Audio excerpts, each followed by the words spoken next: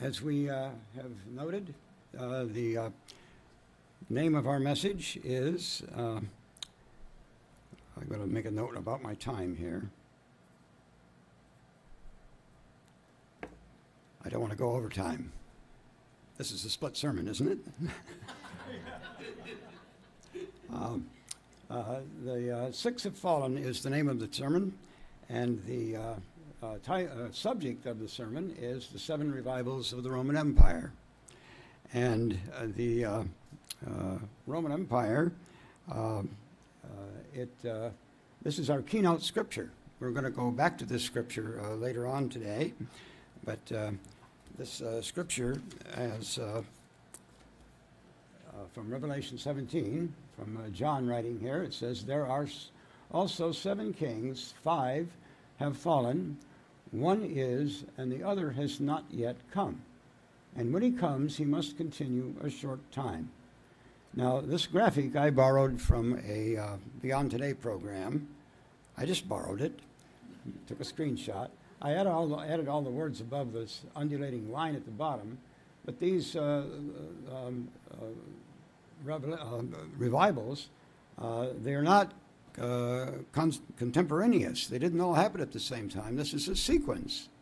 And there are wide and deep valleys of time between them. And we have 5 have fallen. As of today, 6 have fallen, and we'll get to that a little later. You will notice that this Beyond Today program, these 7 revivals, they did not exist all at the same time, and they are revivals. Now, you can't revive or come back to life unless first you died. And the Roman Empire is something that existed from 31 BC until its fall in 476 AD. And this map, the next slide, this map, is it moving? It's not moving. There it is. This is just an approximate map of the Roman Empire. It's don't try to read it. It's in Italian, and it's too small to read. But this is the Roman Empire, but it once lived, and it lost its life. The Latin word for live is vivere. They pronounce the V as a W. But it's to live or be alive. But it lost its life. And you can think of these 7 revivals as political resurrections, sort of. So anyway, today we are going to review the relevance between these 7 revivals and the very work we have been commissioned to perform now. Let me repeat that. We are today going to review the relevance of these 7 revivals to the very work we have been commissioned to perform now. To begin our narrative, let's introduce the characters. Whenever you pick up a novel or you go to a movie, even a comedy, before you go into the plot, you are introduced to the characters. Usually a movie will do this with skillfully with dialogue. And you learn about who they are, what they look like, what they sound like, and some of their hang-ups or their beliefs or their goals. You know something about the agenda of all of these characters and how they interplay with each other a little bit. So that's what we're going to look at first here. Our cast of characters consists of both allegorical and literal players. First, we're going to look at the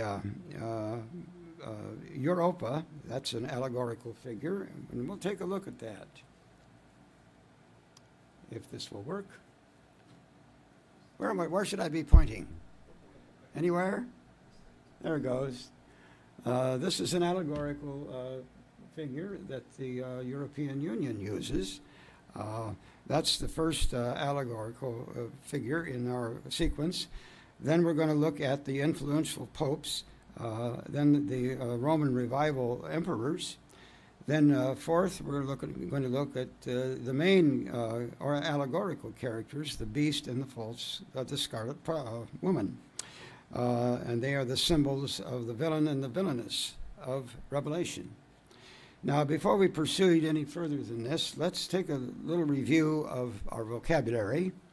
An allegory is a noun, and it means a story, a poem, or a picture that can be interpreted to reveal a hidden meaning, typically a moral or a political one. An alter ego, that's also a noun, and it means a person's second personality or alternative personality. We have good examples of this in this graphic here, and I've got a little piece of text to describe who is Europa. Europa is an allegorical figure depicted in as a Phoenician princess from Tyre. The continent of Europe is named after her. The story of her abduction by Zeus in the form of a bull was a Cretan story. The European Union has used Europa as a symbol of pan-Europeanism, depicting her on the G2 coin there, and she's riding a bull, a woman riding a beast. An interesting connection they've made. They've chosen to use as one of their mascots. And on this symbol also appears on several other gold coins and commemorative coins. And Europa, she is a type of the Scarlet Woman of Revelation 17, riding a beast. The second image of her, she's not riding a beast, but if you look at the bottom of the statue there, she's domineering people who are looking up to her. There's this very telling images here about the destiny of these allegorical figures who are symbolizing a church, and others will symbolize a nation and a government. The next set of characters. Why is this not working? There we go. Our main leading characters, these are allegorical personalities, of course, and they are, of course, the beast and the Scarlet Woman. And we all know that the Scarlet Woman represents a church, and the beast is, of course, a government, a governmental system. Those are the main characters. Now, let's take a look at some of the literal characters now in our narrative. If I can make this move. There we go. The cast of literal characters. Is this what I wanted? No, it skipped a slide.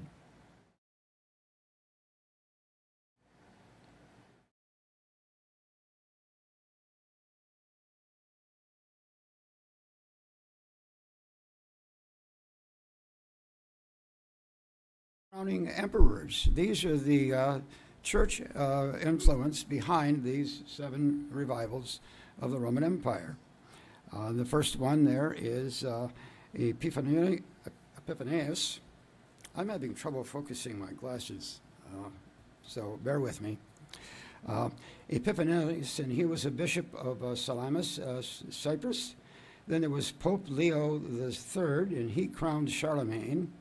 He was the 96th pope, by the way. Then there's Hildebert, Bishop of Mainz, and he crowned Otto I. Now, apparently Hildebert didn't sit for a portrait, so the only photo I could find of him was something he wrote. Don't try to read it, it's too small, and it's in Latin. But then there's Pope Clement the VII, and he crowned Charles V, and he was the last ruler to be crowned by a pope. The next pope, Pope Pius VII, handed the crown to Napoleon, who crowned himself. And you get there he is in the down in the corner. The next set of literal characters we have are, of course, this is not responding. This battery is not working. There we go. Yeah, that's the one I want. We have the revivals, and these are the literal emperors by whom they were underwritten by the popes. Justinian's reign, and his reign was from 527 to 565. Pardon me.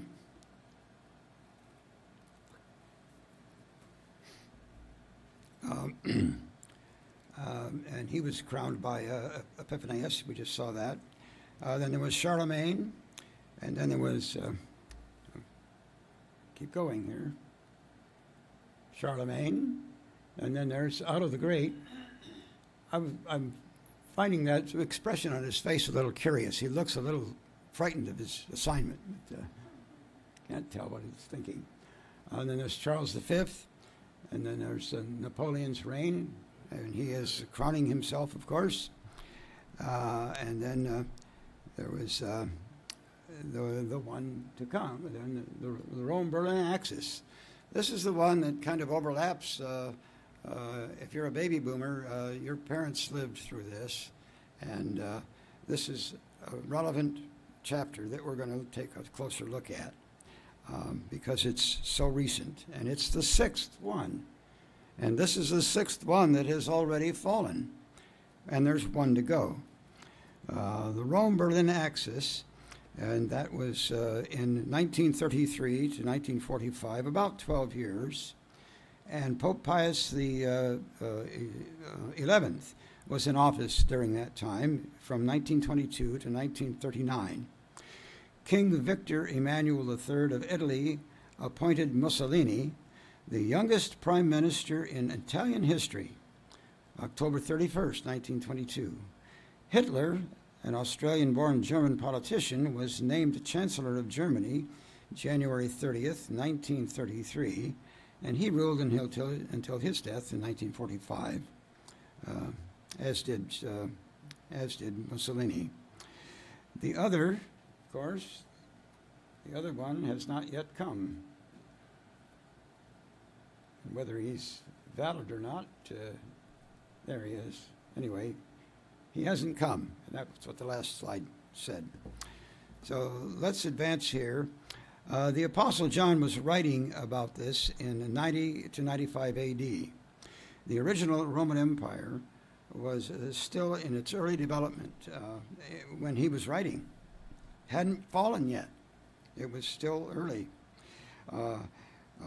John was projected in time to the rise of the sixth revival of the Roman Empire, the Rome-Berlin axis, 1933 to 1945. He was projected in time, and he stopped there, and he changed his language here.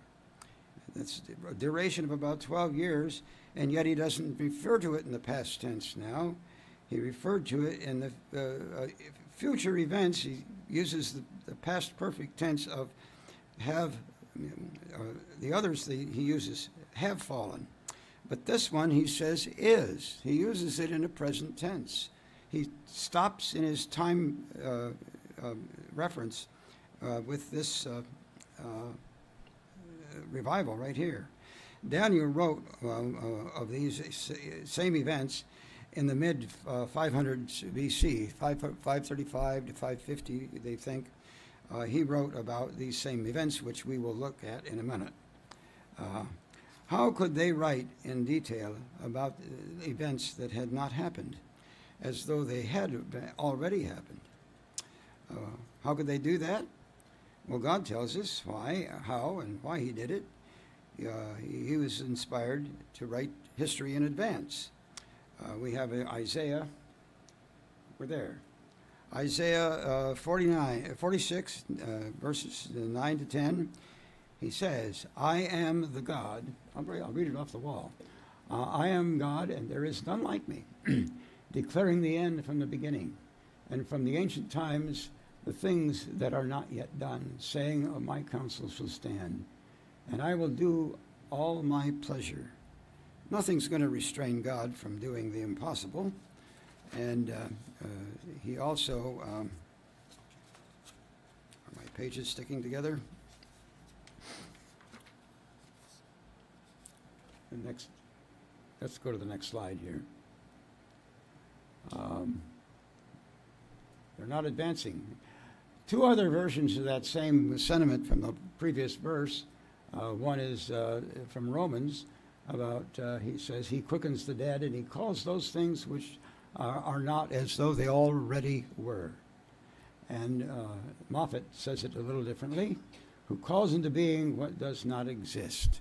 So it's no problem for God to write history in advance. And we're going to see just how accurately God does that.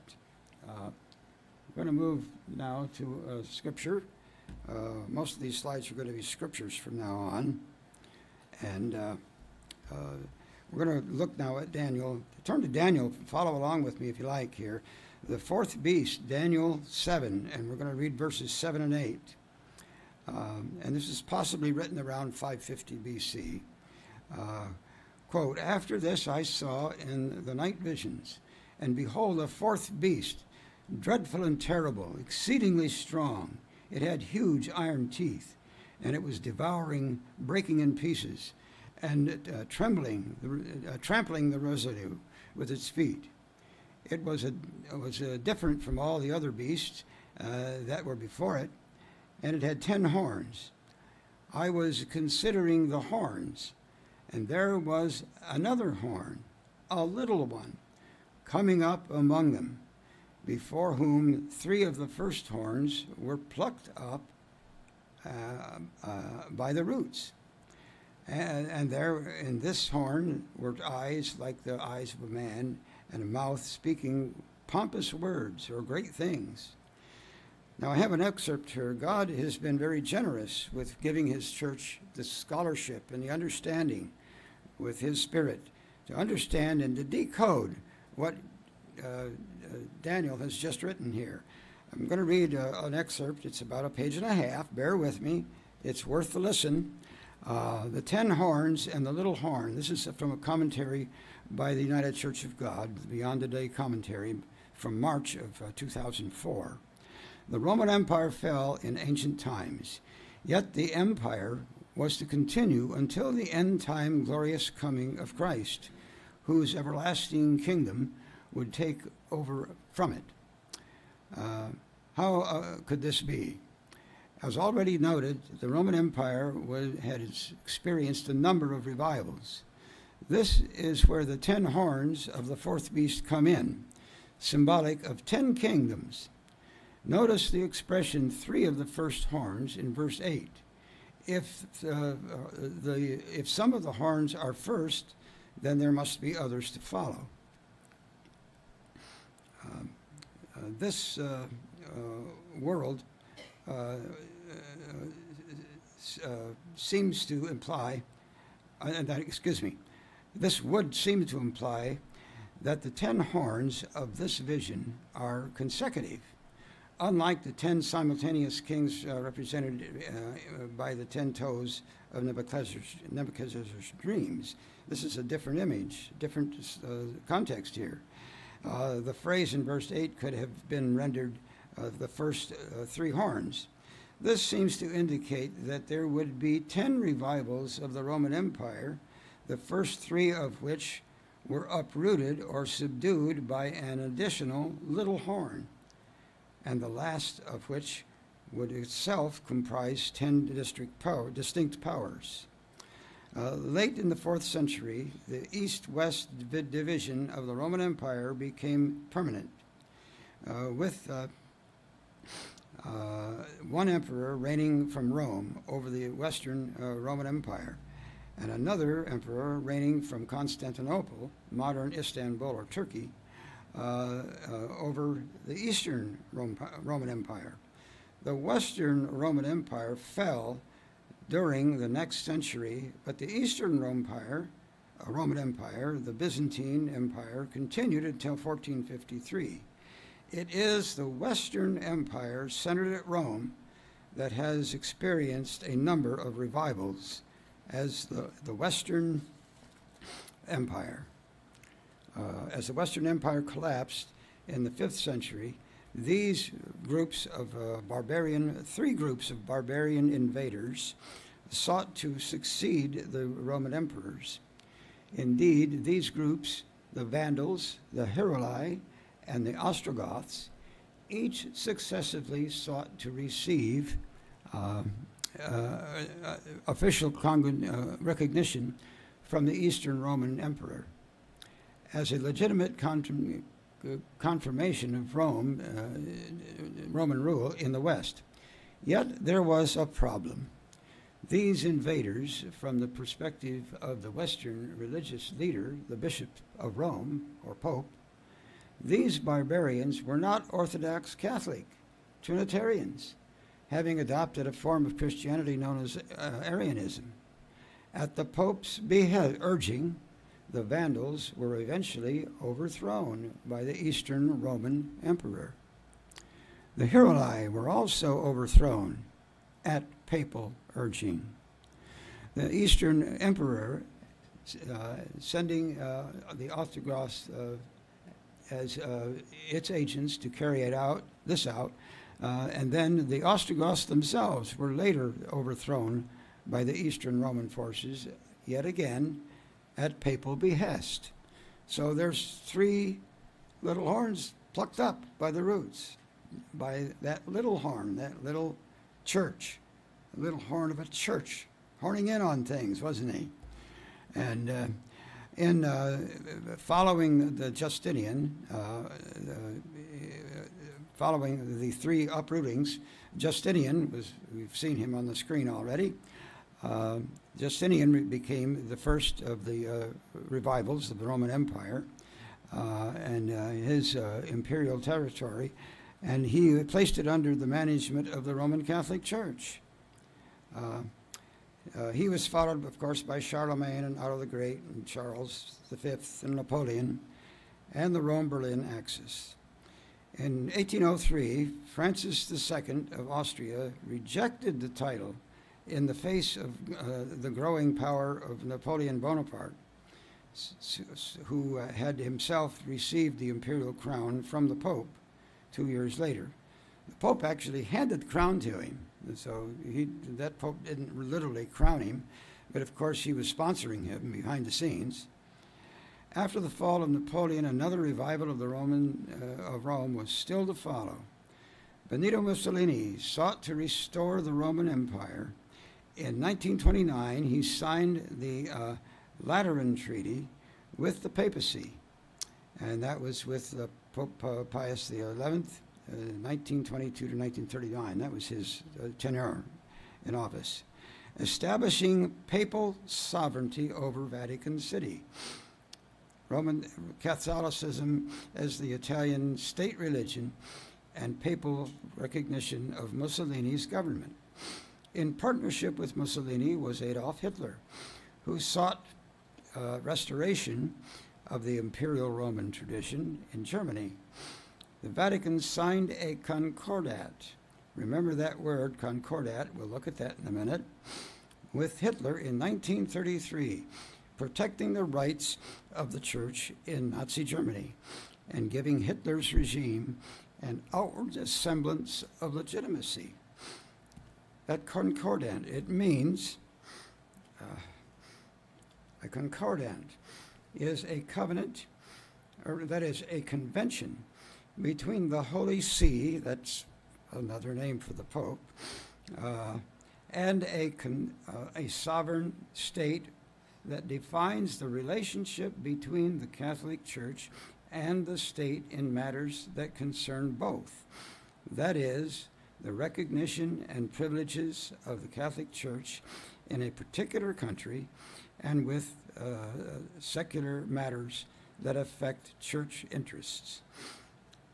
Now, a footnote to that, this is kind of a under the table, behind the scenes. This is not done terribly openly. This is silent little agreements, an understanding that's developed unknown to the general populace. Now, a little footnote on this subject. It says, due to the substantial remapping of Europe that took place after the First World War, new concordance with legal successor states were necessary. The post-World War I era saw the greatest proliferation of concordance in history. A lot going on under the table, isn't there? Influence. That's what it's about, influence. Now, let's take a look here at the relationship between what's happened here with the sixth revival and what's happened with us. Where do we fit into this picture? This is a miraculous event by the hand of God. What other prophetic event was taking place in the mid-1920s and the early 30s? That's the time when Herbert W. Armstrong began to understand the book of Revelation. Let's see if we can advance the slide here. Come on.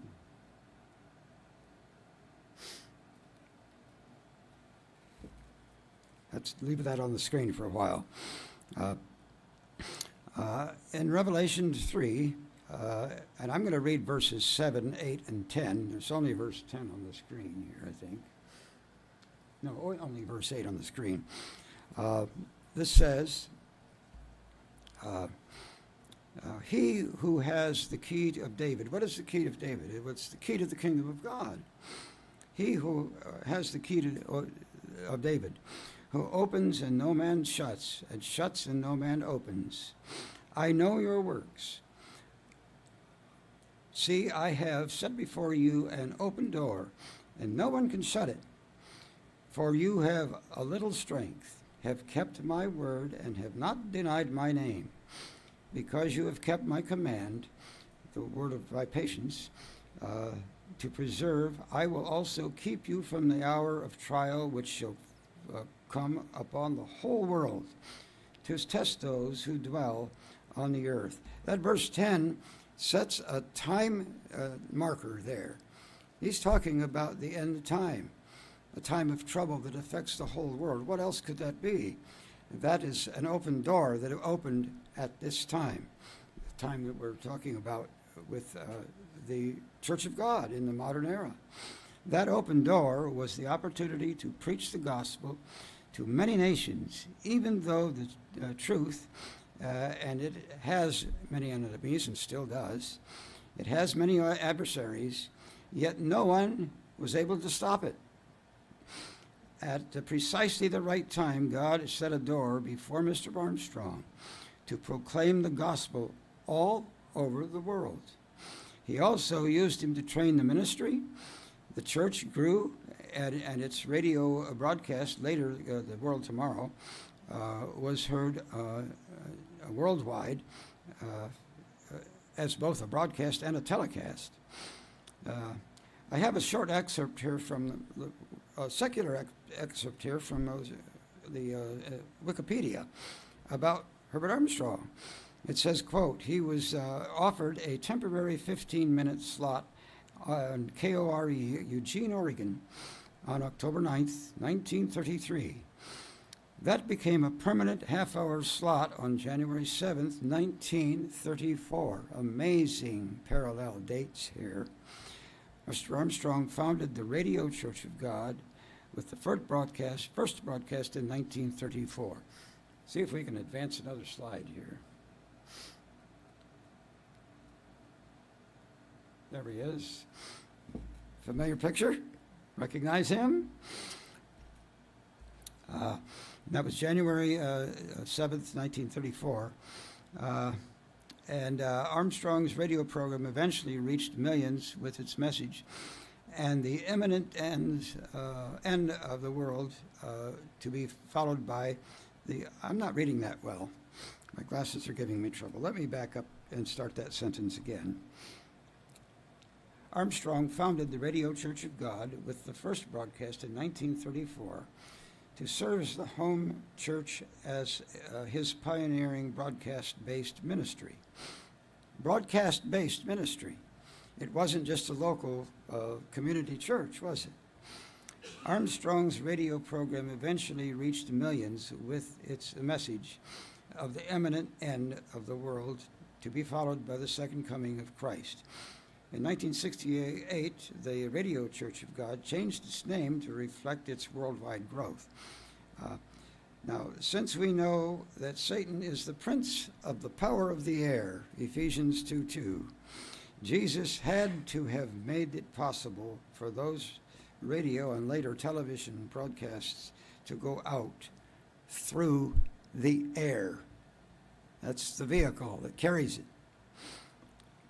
You can be sure that Satan did not want that to go out. Yet it did, and it still does. The church also had a publishing ministry. About half of us remember all of this. If you're younger, you didn't live through this period of time. But it had a vast publishing ministry. Let's hit the next slide. Yeah, there it is. There's the Plain Truth. It began its publication, and that was in 1934. He was right on time, but he was also, next slide.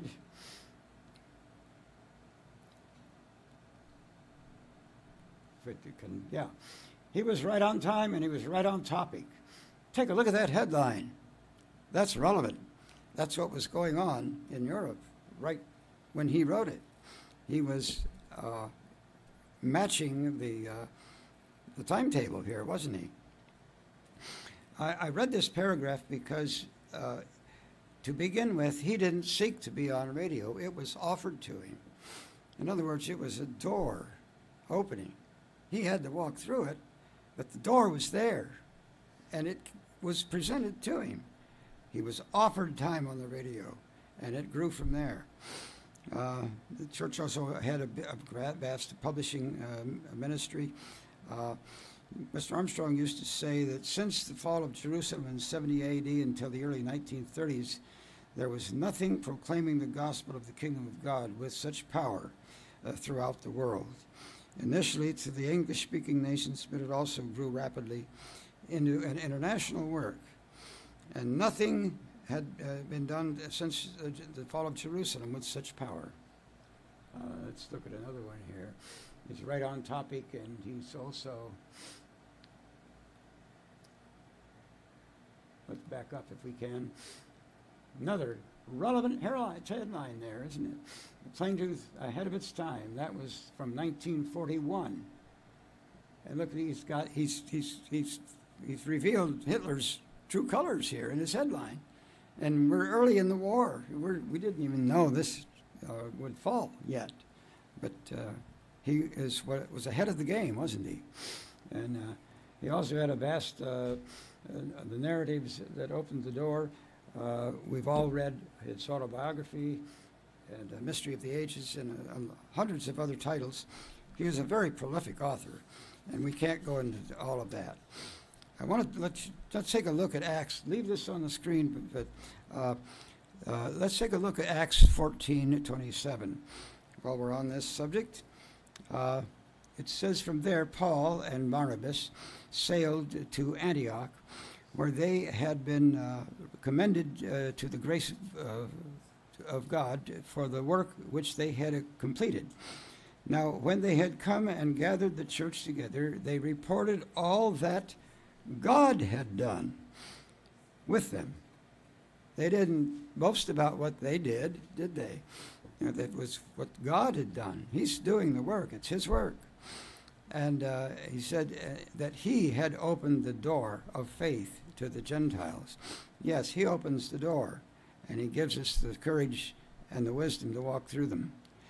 If the preaching of the true gospel, made possible by the gift of God of that open door, starting in the mid-1920s and 30s, if that had not happened when it happened, the way it happened, with true doctrine restored, we would not be here today in this room. We wouldn't even know each other. The work wouldn't exist. It had to have a beginning, and a dramatic one, and at the right time. And God has give us all of the tools we need to do the work, but also to be overcomers and to be changing and developing our own lives for a future role in his family. He's opened all of those doors for us, hasn't he? And we have to walk through them. It's easy to overlook or forget recent church history, but God opened the door for his end-time work right on time and with prophetic precision. The mid-20s, when the sixth of the Roman Empire began, and we've reviewed that already, we know who came to power then and when. About 1/3 or 1/2 of the members of the church today possibly are old enough to have lived through man's attempt to close that door, the door that God had opened. Nearly a decade of heresy infiltrated the church administration in the late 1980s. Now, I lived in Pasadena then, and I didn't participate in publishing the church booklets or magazines. I worked mostly for the performing arts, and so my assignments were not doctrinally related. But some of my friends who wrote literature had to resign when the doctrine started watering down. No, I can't write that. So it was infiltrated. It slithered in slowly and subtly at first, but it gained a lot of momentum over the decade. Subtly, gradually watering down, and ultimately and openly abandoning revealed and restored doctrine, returning to cunningly devised fables. You know what those fables are, and we also sought the approval through applying for accreditation to the college. We were seeking academic approval, but to earn academic accreditation, you have to compromise your curriculum greatly. It wouldn't be Ambassador College anymore if that prevailed. And also, they were applying for acceptance with the National Council of Churches. What's left with true doctrine after that? Seeking the ecclesiastical and academic approval of men instead of God. When the church at that time changed its name, it finally renamed itself, and I won't give you their name now, you know what it is, but guess whose name's missing from that church's name? God's name is not in there. Why should it be? It was no longer his church. God says, you have not forsaken my name. But here they did. Didn't want anything to do with the true doctrines. But no man could shut the door that those men tried to close. Like Ezra, God provided faithful servants who stood in the gap and submitted to God's will. And many of them are still in church leadership today, faithful servants, ongoing. But I remember I lived through, and so did many of you, you lived through that infamous decade of heresy, and it was very disconcerting. I was in there doing my graphic thing for the auditorium, and I think I had to do an issue of the Envoy. Well, that was earlier. That was long. Well, Mr. Armstrong was still alive. But I had to keep telling myself, God is allowing this for a reason. I knew it was wrong, but I knew God's going to correct it when he's ready. And he did, of course. Mr. Armstrong wrote his autobiography, and you see it on the screen there. And a lot of people criticized him for that.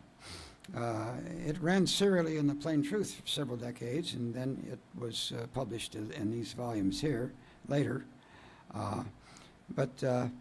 And he was documenting the very process and progress of that open door. This was not a autobiography bragging about himself. He was, if you've read it, he has to describe how he was humbled. He tried to disprove true doctrine he didn't believe it, and he tried to fight against it, and he couldn't win. He couldn't disprove it. And he was humbled. He was humbled financially. He was at one time a very successful, famous advertising writer, and that experience was really training him to do God's work. But at the time, he was prosperous and successful. And at first, he was ashamed of the Sabbath. His wife wanted to keep the Sabbath, and, oh, we can't do that. I'll lose all my friends, my important business friends. So this was not a boastful autobiography at all. The Apostle Paul also found himself needing to explain who he was and how he came to do the work God called him to do. Luke was inspired to record some of Paul's autobiographical accounts of his calling, his repentance, his conversion, his training, how he had to be humbled and cleaned up and do a 180 for just throwing away everything. He says what he used to practice and believe was rubbish. He had to change. It was not a boastful account that he was giving of himself either. Some of those autobiographical episodes that that Luke recorded for Paul. One is some scriptures are in Acts 9, also in Acts 22, Acts 26. You can find some of that in Galatians 1, 11 to 3, and in Ephesians 3, accounts of what God did to him and for him and through him. Not boasting, was it? Now, let's get back to where we were in Revelation 17. Let me check my time here. Wake up. Wake up.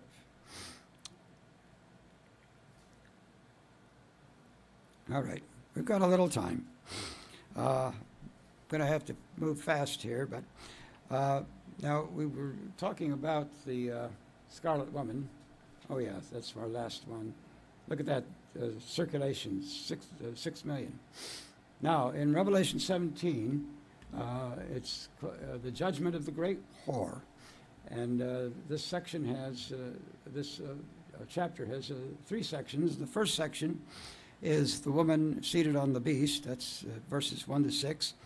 And then the significance of the woman sitting on the beast. And the third section, the punishment of the woman sitting on the beast. So let's read that first part here and get a little commentary. And it says here, the woman's and the scarlet beast. Then one of the 7 angels who had the 7 bowls came and talked with me, saying, "Come, I will show you the judgment of the great harlot who sits on many waters." What are those waters? God will tell us in a minute here. With whom the kings of the earth have committed fornication, the inhabitants of the earth who were made drunk with the wine of her fornication. A woman is a symbol of a nation or a church. Now, I'm tempted to just stop and say, whoa, what about these harsh words? Whore, harlot. They're embarrassing words almost. They're harsh words, and God used them. Why did he use these terms? Because he wanted to expose their characteristics. Not their character, they're lacking that, but their characteristics. The characteristics of these characters. And he wants you to understand their motive, their methods, their agenda. The woman is a symbol of a nation or a church, and in this case it's a church. This harlot is a whore, a prostitute, sexually permissive for payment, who sits on many peoples. Waters is a symbol of peoples or nations. The woman and the beast, where's the beast coming from? He's coming up out of human civilization, coming up out of the waters. It's human government, a last razoo attempt for globalism. That's what this beast is, his agenda is. She's no ordinary whore. She is artful, sophisticated, with whom the nations of the world have committed fornication. The woman requires diplomatic skills to sit on many centers of influence. That's current history. That's going on yet today. Great skill, clever, cunning deceiver. There is no love between the woman and the beast, however. They hate each other. They pretend not to. Each covers the sins of the others for political gain. Their combined agenda, their goal, is a world empire, exercising dominion over many subjects and nations. In modern terms, globalism. The inhabitants of the earth were made drunk with the wine of her fornication. Corruption spreads to all of her subjects who do not comprehend that they have been seduced. Satan has indeed deceived the whole world, not just some of it.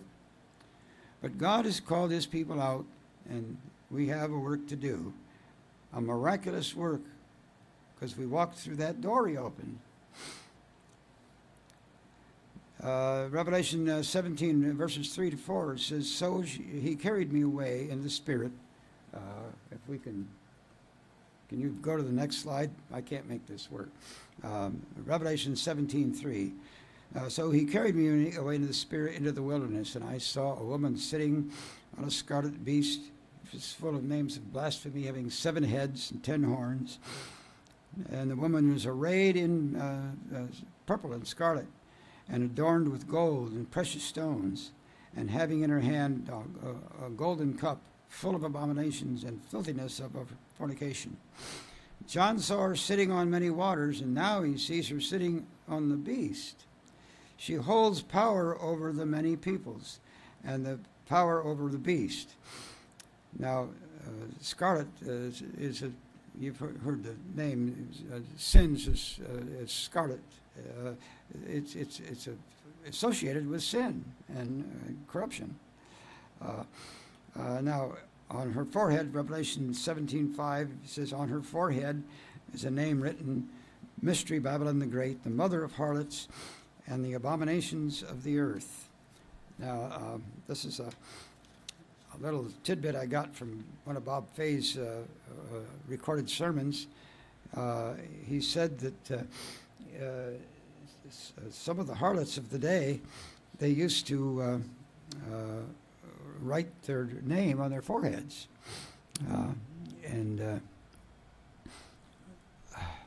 My glasses are troubling me. Roman harlots wore labels on their foreheads with their names. It's how they advertised. The scarlet woman's true identity, mother of harlots, who inspires imitation daughters descending from her. Today, Catholic and Protestants are working together more and more because they realize they have so much in common. Sunday worship, immortal soul, in Trinity, Christmas, Easter, Good Friday, sunrise service, while downplaying their minor differences. So much in common.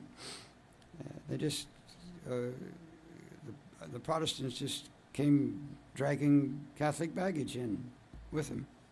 Now, the second section of Revelation, I'm going to abbreviate this, but it's the 7 heads. I'll read the scripture. "But the angel said to me, 'Why did you marvel? I tell you that the mystery is the hidden truth of the woman and of the beast that carries her, which had 7 heads and 10 horns. That beast you saw was and is not, and will ascend out of the bottomless pit and go to perdition or destruction. And those who dwell on the earth will marvel, those whose names are not written in the book of life from the foundation of the world. For they see the beast that was and is not and yet is, or shall be present. Here is the mind which has wisdom. The 7 heads are 7 mountains on which the woman sits.'" And when he refers to 10, that's including the 3 that were plucked up. Now let's fast forward a little bit here.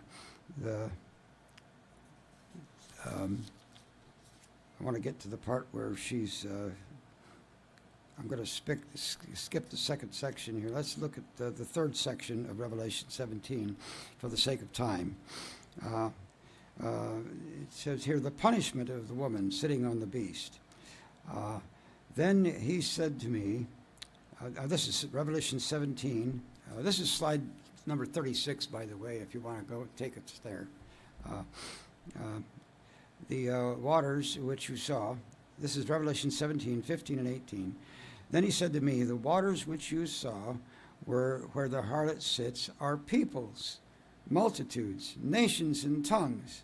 There again, he defines what the waters mean. Civilization, mankind, his whole system. You don't leave much out when you say peoples, plural, multitudes, plural, nations, plural, tongues, plural. And the 10 horns which you saw on the beasts, these will hate the harlot, make her desolate and naked, eat her flesh and burn her with fire, for God has put it in their hearts to fulfill his purpose, to be of one mind, to give their kingdom to the beast, until the words of God are fulfilled.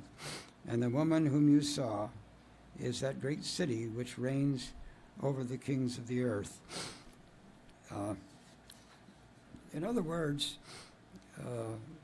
this woman, this scarlet woman, she's hard to live with, isn't she? She wants to run everything. She's riding a beast that's a lot stronger than she is, and yet she's telling it where to go. And they finally tell her, get off my back. Enough already. And they destroy her. So this is the fruit that they are bearing for themselves. And he says that's enough. The rivalry between the church and the state that was always there. They were always vying for power. Who's going to be the most dominant one, the more dominant one? And they will, and that house divided. It comes to the surface. The Revelation narrative does not end here, but for the sake of time, I'm going to ask you to give yourself an assignment and study Revelation 18. This is not the whole story. This is leading up to even more. But we can't tell the whole story. But Revelation 17, or 18 it talks about the fall of Babylon the Great. And that's a more complete context of where this narrative has been going. In summary, let's go to, yes, there it is. Thank you. In summary, we have looked at what today? We have looked at the revelation of deception, the cunning, recurring agenda of human globalism. We've also met the characters, both literal and allegorical, and those allegories have been very descriptive of the character or characteristics of the evil participants, the revivals of the Roman Empire. Third, we have looked at God as the God of history. He writes it accurately and in advance. And God fulfills his prophecies with great precision. And we're living witnesses of that. We're here doing his work on time when he wanted it done.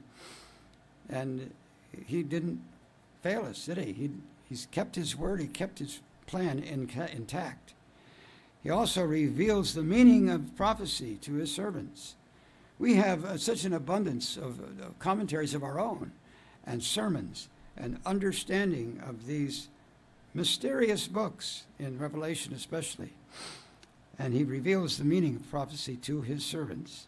And he has given us an open door that no man can shut to proclaim the truth. There's one more slide, one more thing we've looked at, and if you can take us to that one. There it is. The last thing we've looked at here is the fact that now 6 have fallen. 6 have fallen, and the one to come. Well, here I'm going to wrap this up with a conclusion out of Daniel 7, one scripture and then one very brief verse after that.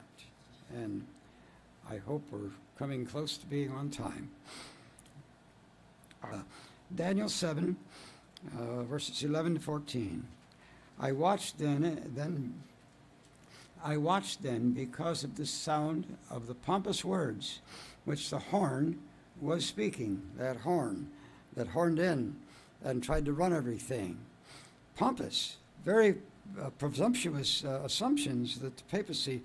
I don't have time to read it, but there's a commentary from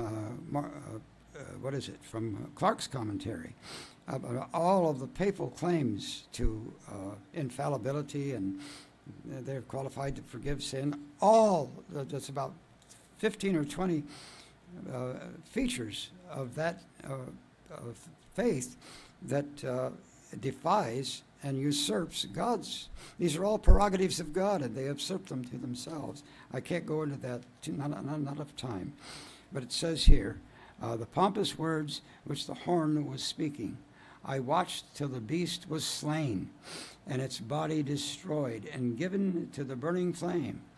As for the rest of the beasts, they had their dominion taken away, yet their lives were prolonged for a season and a time.